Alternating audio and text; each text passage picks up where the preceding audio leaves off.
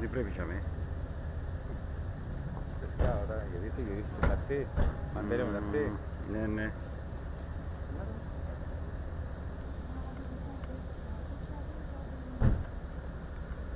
Μαντέρε μετά γυρίσει έλα πίσω. Ναι. Μαντέρε έλα πίσω.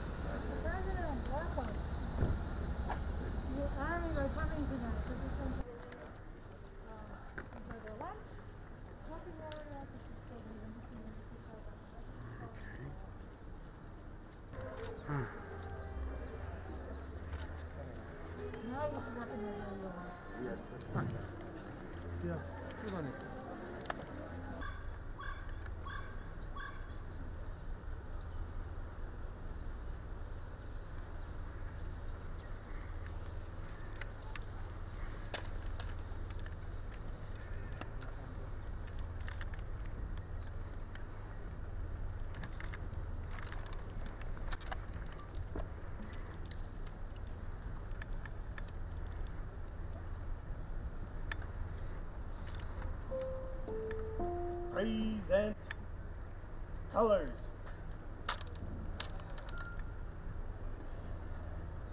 Oh, say, can you see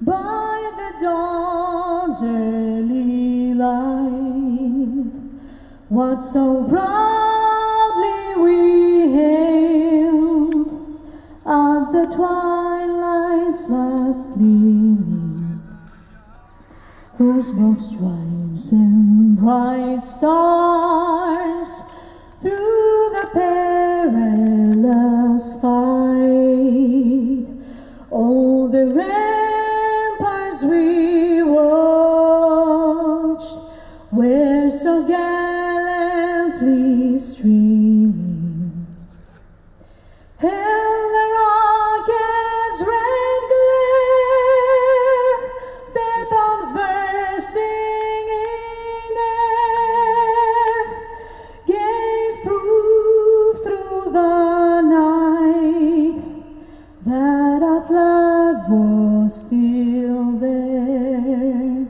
Thank you to the Marine Security Guard Detachment for Embassy Nicosia. It is now my honor to invite Ms. Judith Garber, Ambassador of the United States to the Republic of Cyprus, to deliver her remarks. Madam Ambassador. Mr. President, Madam Speaker, Ministers, Excellencies, ladies and gentlemen, friends. Good evening, welcome, Kalos orisite, hoş geldiniz, and thank you all for joining us here tonight to celebrate the 245th anniversary of America's Declaration of Independence. I particularly want to thank the President and members of the government for taking the time to be with us tonight so soon after the devastating fires in the Larnaca and Limassol regions. Our hearts go out to the friends and families of those who perished and to all who lost their homes and so many belongings. I wish also to thank all the first responders who worked to contain the fire from Cyprus, the United Kingdom, Greece, and Israel. We often call July 4th America's birthday.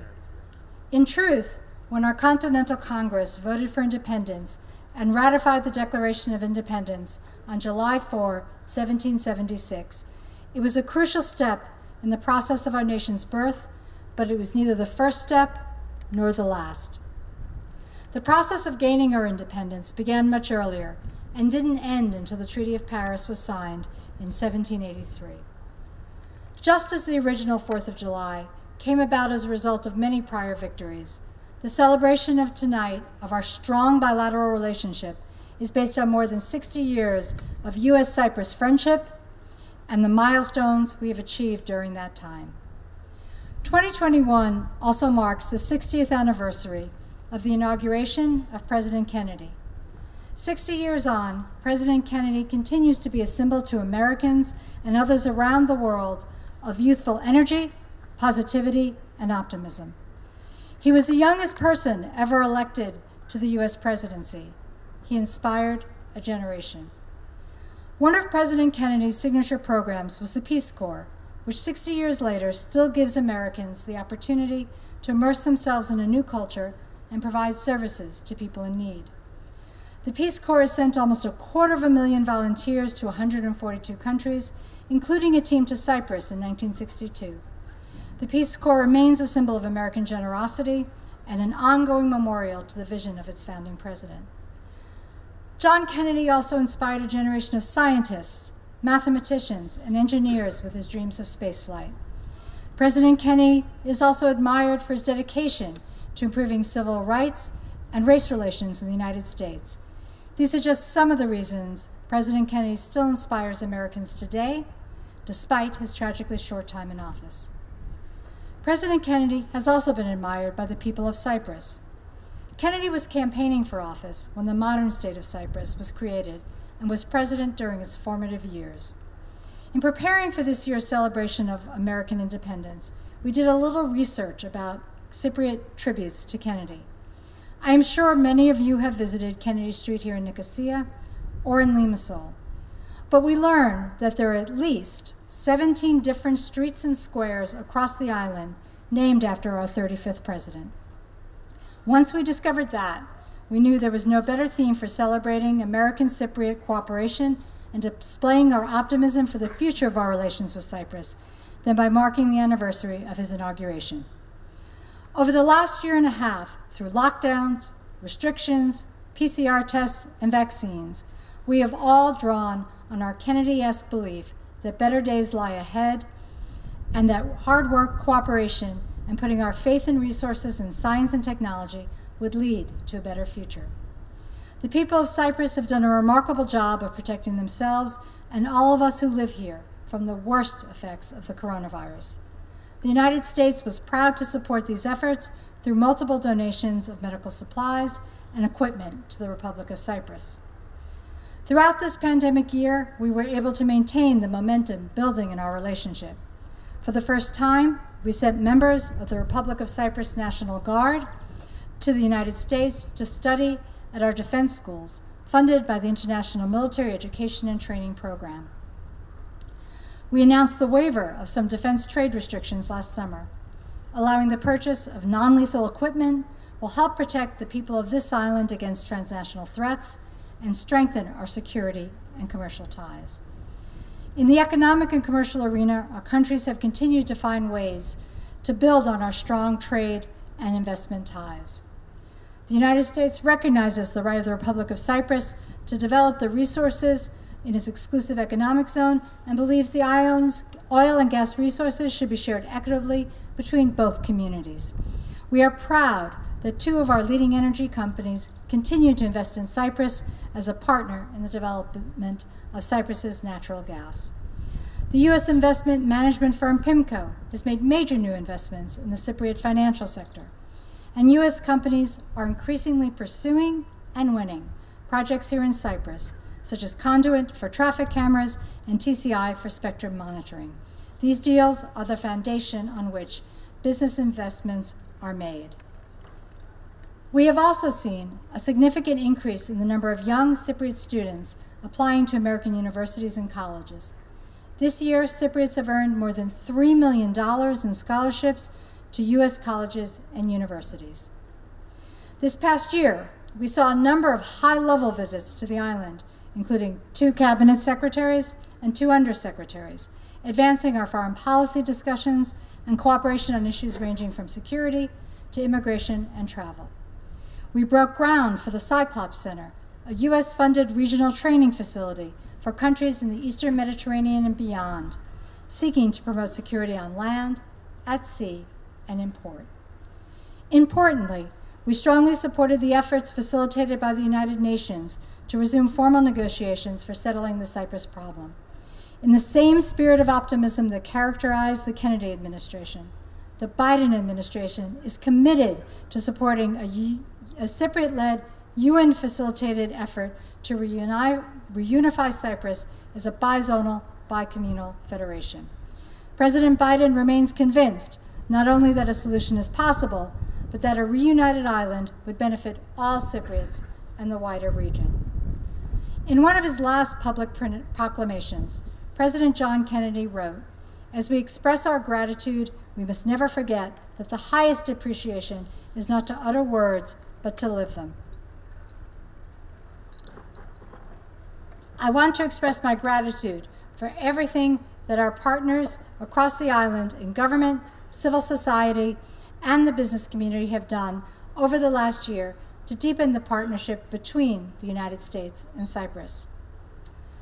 Θέλω να εκφράσω την ευγνωμοσύνη μου για όλα όσα έχουν κάνει τον τελευταίο χρόνο οι συνεργάτες μας σε ολόκληρο το νησί, στην κυβέρνηση, την κοινωνία των πολιτών και την επιχειρηματική κοινότητα για να εμβαθύνουν τη συνεργασία μεταξύ των Ηνωμένων Πολιτειών και την Κύπρου.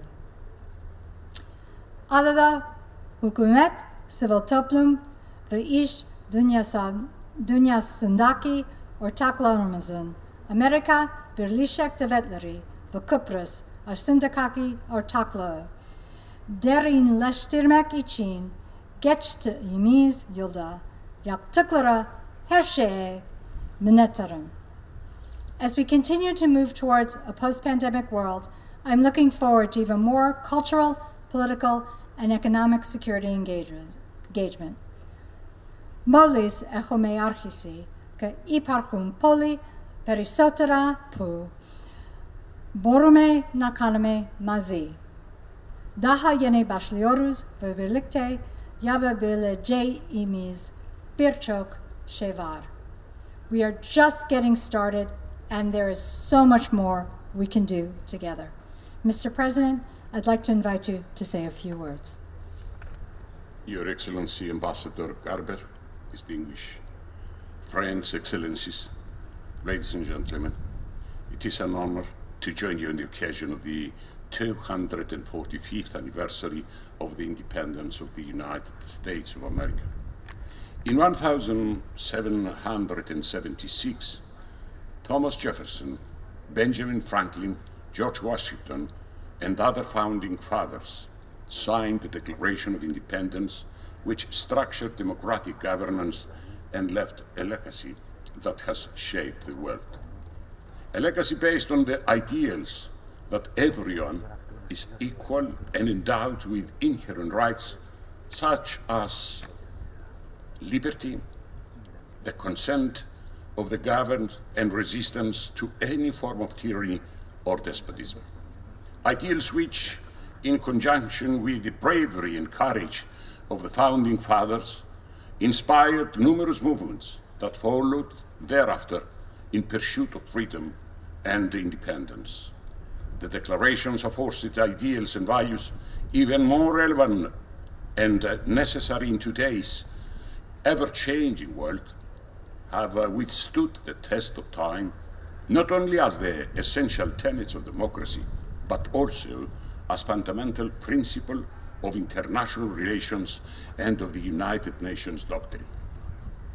The right for the people to be able to freely dictate their fate within their nation without external interventions.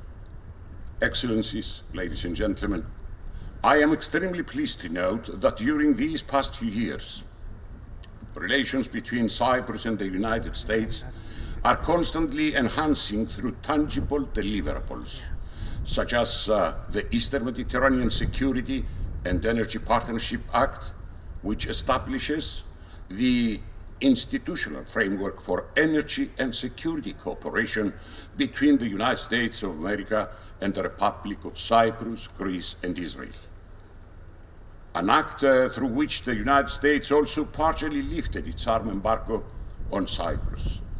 At the same time, a notable development is the investment in Cyclops, an excellent regional training center which brings together, or closer together, the United States and other partners aimed at providing training and exercise in crucial security fields. The above-mentioned initiatives are already yielding concrete results and mutual benefits for both our countries as well as for key allies in the Eastern Mediterranean. At the same time, special emphasis is also placed on our joint commitment and close cooperation in the fight against terrorism, human and drugs trafficking, maritime security, and cybersecurity. Ladies and gentlemen, as you are aware, Cyprus is an active partner in a number of positive developments that have been unfolding in our broad region, including through the establishment of numerous trilateral mechanisms of cooperation with the aim to foster regional predictability and stability.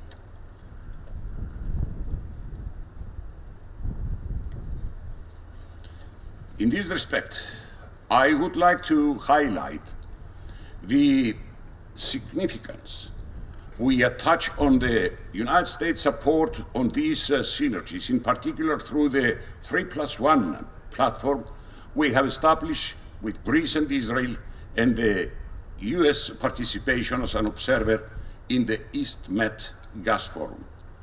I also wish to point out that these cooperation mechanisms are open to any stakeholder that has a common set of values in respect of a rules-based code of conduct between sovereign states and in line with international law, including the UN Convention on the Law of the Sea.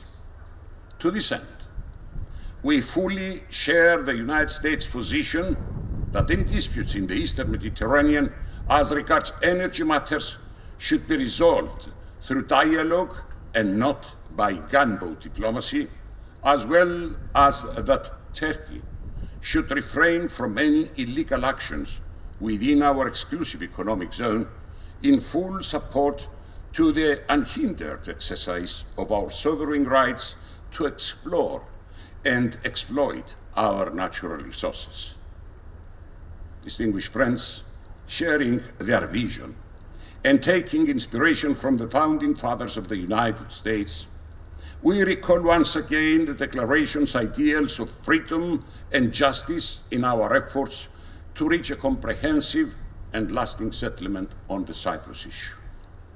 This effort most prominently envisaged in ending the unacceptable status quo caused by the illegal Turkish acts in 1974 aims to ensure the peaceful coexistence and prosperous collaboration between Greek and Turkish Cypriots. Taking this opportunity, I would like to underline my deep appreciation for the continuous US support in reaching a settlement that would reunite Cyprus on the agreed basis of a bizonal, bicommunal federation in line with the UN Security Council resolutions, a position which was reiterated by President Biden through his letter of May 28th of this year, a support of utmost importance against the backdrop of the position of both Turkey and our compatriots, the Turkish Cypriot leadership, for a two-state solution. President Biden also expressed his serious concerns with regard to Turkey's decision to reopen a part of Varosha, stressing that they have urged and will continue to urge a reversal of this decision and will discourage further provocative actions. In this regard, in view of the upcoming illegal visit of the Turkish president to the northern part of the island or the occupied areas on the 20th of July, and the threats he has put forward, I urge the numerous heads of diplomatic missions present today to convey to your governments, to impress upon President Erdogan the need to refrain from inflaming further tensions through any illegal actions, particularly as regards Varosha. If Turkey proceeds with such actions, and I repeat, particularly in relation to Varosha, this will be the tombstone of not only resuming the negotiating process, but, and most importantly, to reaching a viable and functional settlement.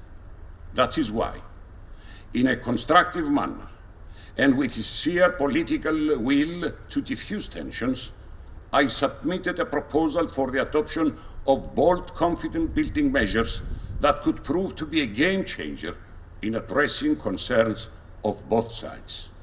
Measures which can address in an equitable and legally robust manner all the issues related with Varosha, including its port, the illegal airport at the northern part of the island, the additional protocol, as well as the exploitation of hydrocarbons. Excellencies, Ambassador Garber, the Turkish positions expressed in Geneva regrettably did not allow the Secretary General to move forward towards the resumption of the peace process, despite our efforts to achieve a breakthrough that would permit, once again, substantial negotiations to take place on the agreed basis and from where they left off in Grand Montana.